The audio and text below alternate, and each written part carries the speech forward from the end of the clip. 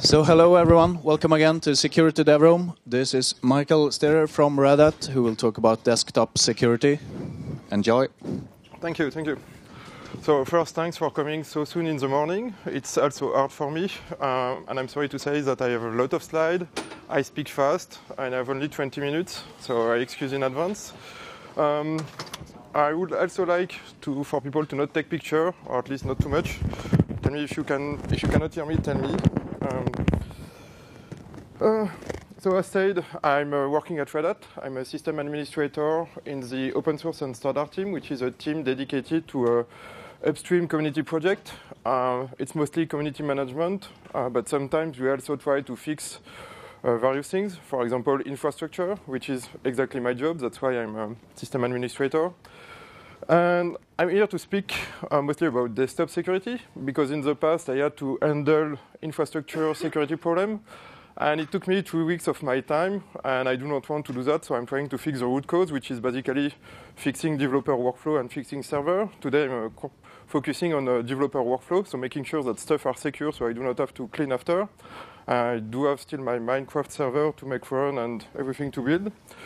So yeah, just a quick survey. Who here is using Linux on the desktop? Good, perfect. So let's go back to the basics regarding security. So for security concept, there is a lot of paper out there, but one of the ways to define security is to speak about CIA, not the bad guy in the James Bond movie, but about availability, making sure that your systems are working properly, making sure that people that can read something are the only people authorized to read something, and making sure that people who are not supposed to modify something are not modifying something. That's the basic principle for security from a theoretical point of view, and we will go back later on why we need that. And if we want to achieve this property, we need to think who wants to break that. And most of the time, there is mostly two types of attacker, which are described in some papers that I forgot to type in my notes about Mossad or not Mossad. So that's basically either automated low-skill one, like some kind of worm or brute force SSH and this kind of stuff, who happen quite a lot. Anybody reading SSHD log, because there is nothing on TV, will see that a lot of people are trying to attack that. And there is APT, which is not the Debian packager. I'm working at Red Hat, I'm not trying to attack Debian. It's an advanced persistent threat. It's people that really want to get you and who have time, and most of the time money, because well, time is money, and you do not pay hacker to just watch that when there is a lot of stuff to do. And usually that's what people refer when they say, oh, the NSA is trying to get on your infrastructure and this kind of stuff. But sometimes it can be anyone else. It can be that sysadmin that you did humiliate at Quake last time, that neighbors that do not like you and want to get you and this kind of stuff. You are not always fighting against someone with a lot of money, but most of the time someone with lot of time. So I will just clear some assumption on what we want to secure. I will assume that people are running laptop, because workstation is just a subset of the problem of laptop. A laptop is just a workstation a mobile workstation. And you just add the problem of someone will steal it, someone will be able to resell it. So first, for security, it should be quite obvious. I'm giving that talk to a lot of people, but we are at FOSDEM, so start by using free software. And it's not to antagonize people not running free software, but if you cannot inspect anything, if you cannot choose what you run, it's quite hard to make sure it's secure. Use supported software. It seems to be also obvious, but discussing with people, this is not the case. For example, I know that Feather 9 was a better distribution because it was before Systemd and Pulse Audio, but seriously, stop using it. Recent distro get better stuff. By better, I mean a lot of security improvement. I'm pretty sure that people will be able to talk about that later in the day, so I'm not gonna speak about this. Do not use random repository. It's pretty nice that you can get random Blender stuff from PPA, but most of the time people have no idea on what they are doing, and you cannot see what they are doing or not. And that's how you get packages that are not updated, or packaged with crop software or anything. If you choose a distribution, you need to check the build system. Some are highly secure, where you build everything in a way separated from internet with auditing and everything, and some of them are just let's build that on a Windows laptop and update it without checking. So yeah, basically take a mainstream distribution, verify how it works, and you should be fine. Make sure that it's supported. Then for installation, well, you need to use an encrypted disk.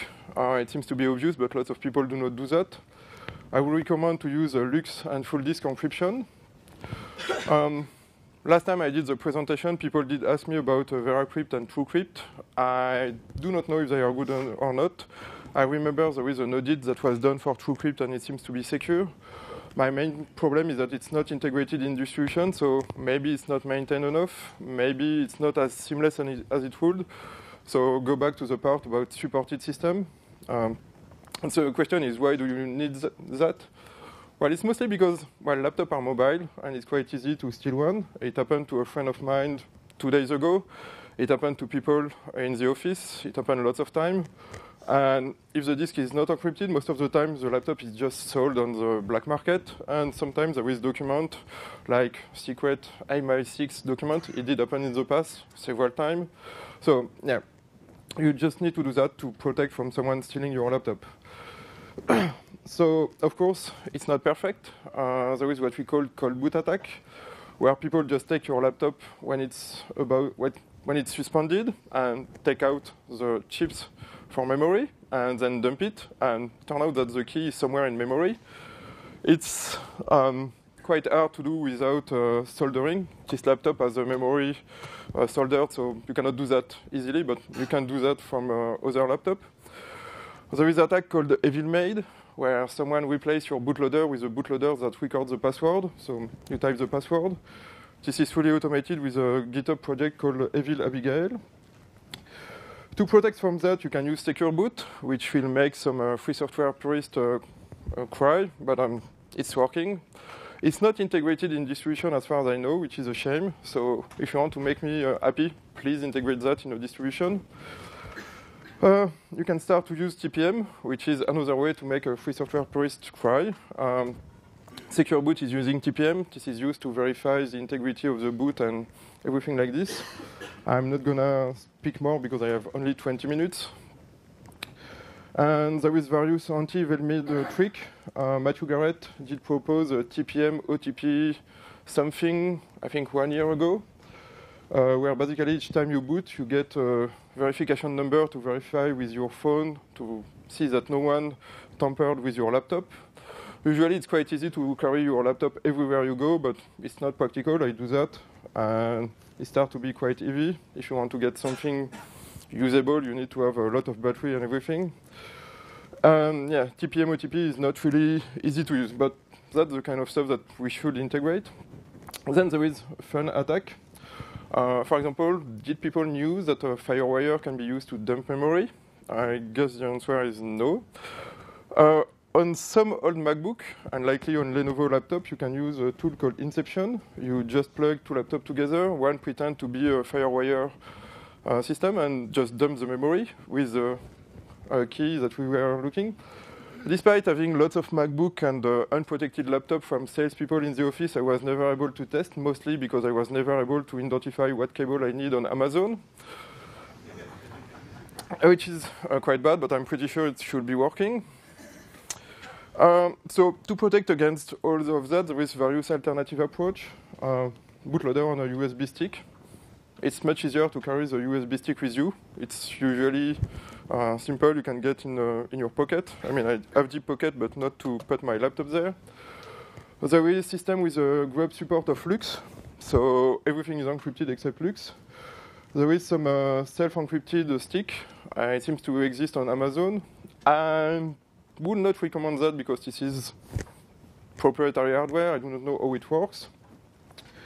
There is some people who suggest using the fingerprint reader. It's quite easy to copy. If you are fighting against NSA, Mossad, whatever, I would avoid that. If you want something that works, I would also avoid that. Mine is quite crappy. I need to do it 5 times, and I'm pretty sure that anybody can fake my fingerprint. And so yeah, so that's just for the boot. Something to take a look at is various USB attack. So if you find a random key on the parking lot, do not plug it on your laptop. If someone wants to test something, there is a Poison Tap and Raspberry Pi 0, which is a nice attack where you plug something on your laptop and it appears as a network device and start to siphon the whole traffic and attack your browser. It's quite efficient. I've not been able to test on my favorite salesperson because I was not able to finish the setup before leaving for FOSDEM, but I will report next year how it works. And if they decide to fire me for testing on sales. There is all kinds of file system bugs. I'm pretty sure that people who did compile their own kernel did see that there is like 20 file systems that you never heard of, like the file system for Amiga and everything. And you can be pretty sure that there is bug because no one is using them, so no one is looking for security bugs. And you do not want to have a security bug on a file system running in the kernel. It's just bad. There is USB stack bugs. Basically, again, there is a lot of crap who are doing anything. For that, you can use something called the USB guard.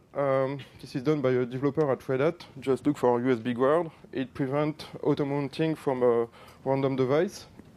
And I will stop to speak about that because hardware security as a whole is completely depressing. If people went to Chaos Computer Congress, not last year, the year before, there is a talk by Joanna Rudkova who explained how everything is completely broken. If you are too happy in life, just watch that, and then you will start to become depressed and as depressed as a sysadmin. So yeah, if you really want, I would recommend CubeOS. I'm not running it because, well, I'm trying to be corporate, so I'm running Rails 7. But maybe next time for my next laptop, I will try to do that. Someone has to fill the memory of my laptop. So yeah, let's back to the OS and back to the basics. Of course, you need to use a strong password. I will not discuss on what is a strong, because people always disagree on that. I just want to remind you to take human factor in account. If you have a 20-letter password, yeah, that's nice, but maybe it's hard to remember. And sometimes if you are in a hurry, for example, you are at a pub, and suddenly everything is broken and you need to fix it, and it turns out that you drink too much, you cannot type your password, that's bad. It's not at all what happened to me. Just to make sure. Use a password manager. One solution is to not keep data on the laptop, which is sometimes doable. That's what Chrome OS is doing. Sometimes it's not doable when you have no internet connectivity, like when you are traveling to Belgium. You can use separate user. This is usually cumbersome and annoying, and you are likely to miss something and not use the right user. You can start to use separate computer. I do not have to explain how it's expensive, but if you have one computer to surf on Facebook and one computer to play with your server, it can be done. Then again, it's quite easy.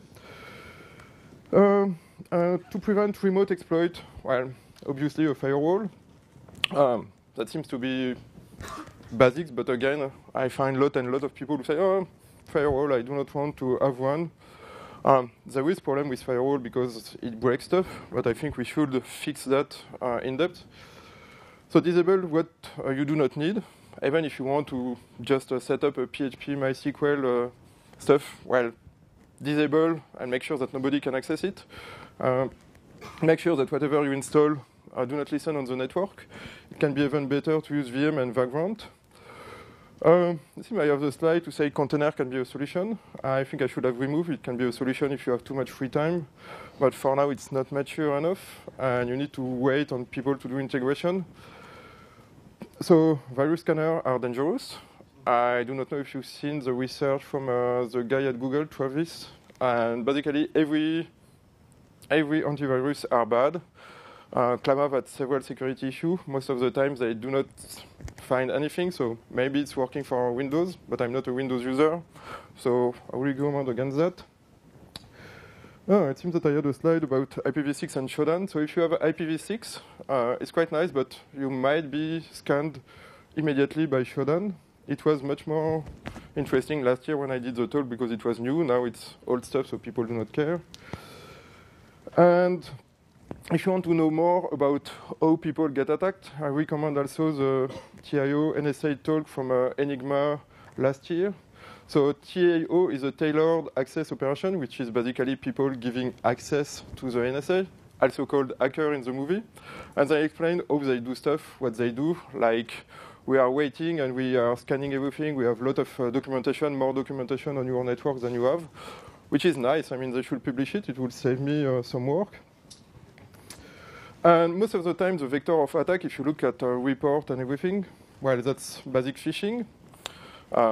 We have seen with the DNC leak, phishing can be quite efficient. People say, yeah, you need to enter your password and everything. Two-factor authentication can prevent that, but not so much, especially when using with mobile phone. But I'm not speaking at all about mobile phone. It's completely broken. Obviously, do not open a random attachment. Do not do like me, who try to run a virus online just to see if it works. It's a bad idea, because sometimes it works. What you can do is use a sandbox, as a Linux sandbox, for example. I have a coworker who is using a throw-away VM based on Gen 2 and everything. And he did that in half a day just because we're starting to say, yeah, you cannot do that fast. He said, OK, I'm going to do it. And he did that in the afternoon. So yeah, it's a Linux sandbox. FireJail, except that FireJail is broken, so do not do that. I should have updated that slide. Well, not Docker, because Docker is too complicated. It's not made for that. It seems to be better, but it's not made especially for that kind of security. If you are really motivated, you can turn on SE Linux on the desktop. Currently on Well 7, it contains some process, like Flash, which is a good idea, and not so much more. I would be happy if someone can contribute more policy. You can also, if you are working in the military, use the MCS policy, where you say it is top secret and only process for secret defense can access it and this kind of stuff. It's also quite hard to set up, but if the military can, you can too. You can get a contained user, which is what the SE Linux guy at Red Hat are doing. And they speak about what they do, like one user that can only browse the web and everything like this. So there is still a lot of work to do. You can also, wait, look at Flatpak. There is likely some presentation about that. This is basically the future, and it will be likely contained with something like AppArmor SE Linux. And then I have a lot of slides about browser security, because browser is a huge door to your system. So you have to choose between Chrome and Firefox. I tend to prefer Firefox because there is less conflict in interest between my interest as a user and the interest of the company. So remove Flash, block Java by default, if you cannot remove it.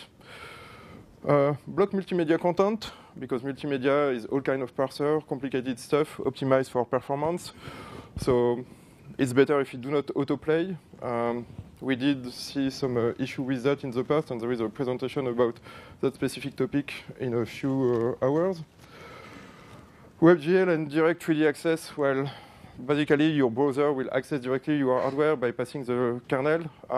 I hope I do not have to explain why it's bad and why the drivers are likely full of bugs and everything. Same goes for WebRTC.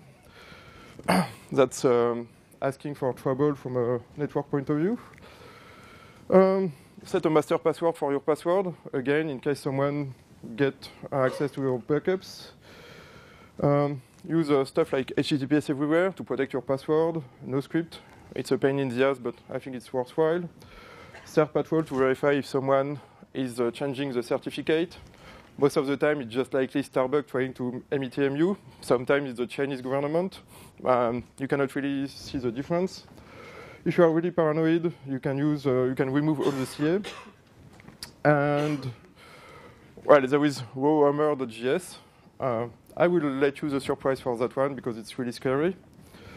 You can, well, I do have a lot of slides of privacy and mass surveillance and how NSA tracking people over the web, putting exploit in advertisement.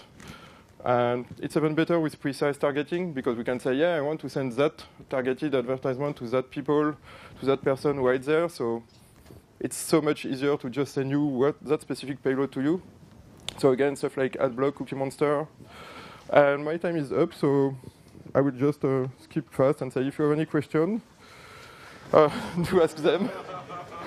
because I did a lot of stuff. So yeah. So I guess we'll thank Michael for the talk, and I'm sure there's more material here.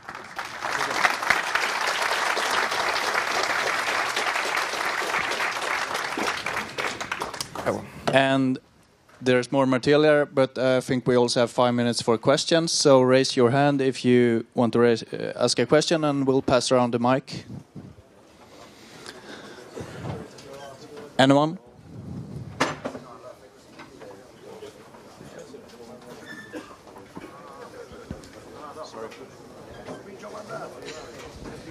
Yeah, shit.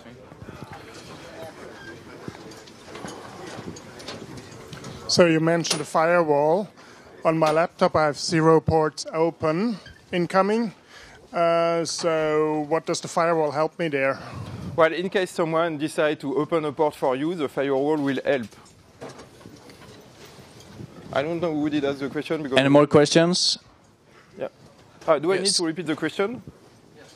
Okay, so the question is, I have no open firewall, no open port on my laptop. What a firewall will achieve?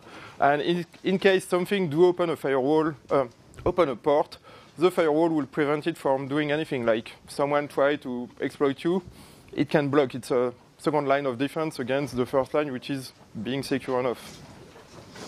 Hello. How do you think you can convince non-technical users to block multimedia content? I think you can't. My presentation is mostly targeted at the people who will be targeted by that. For regular user, what we need is more content. If there is a problem with the multimedia content, we need to make sure that, for example, the parser is not able to access the internet of this kind of stuff. But that's something that requires coding and that cannot be done now. So I will be happy if people start to work on that, making sure, for example, that thumbnails in GNOME are contained, making sure that Firefox start to do stuff in separate process without anything like Chrome is doing. But in the meantime, I want to get something that people can do now, and for stuff that can be done later, well, it can be done later. But yeah, yeah. And I forgot the question was, how do we convince regular non-technical users to block multimedia content? More questions? Hello. In one of the slides that you put after your speech, I saw YubiKey. Yeah. Do you recommend YubiKey? So I would recommend the YubiKey to store SSH key. You cannot see from here, but I do have one to just store my SSH key. So someone will attack my laptop. He will be able to use the YubiKey when I'm connected, but he cannot steal it and use it for something else later. I do not specially recommend YubiKey versus other stuff. It's just that I got YubiKey because it's on Amazon, and I could not get my hand on a neutral key or regular smart card. But it's mostly, yeah, I would recommend it. And it also do universal two-factor, which is quite interesting. Because if you turn two-factor and it's not using SMS, you suddenly have 1,000 line on your application on your phone. And one, phone is bad, and secondly, 1,000 line is not proper UX. Using a YubiKey and U2F, you can get something, something workable, in my own opinion. So if people want to contact me, do not use DIT because I do not use that. You can use misk@redhat.com, or you can find me on IRC, but LibreOffice decided that blue on black was a good idea. So you can find me on Freenode, on anything. You can ping me after FOSDEM, if possible. And yeah, if anybody has any question, last one. Yeah, I think we have 1 minute more for one last question, if anyone is. And people can also ask me later outside. Oh, Misk on irc.etoile. So for example, on Freenode, on well, OFTC and other stuff. So you can just look for Misk on your favorite IRC network or by mail. Okay, let's thank Michael for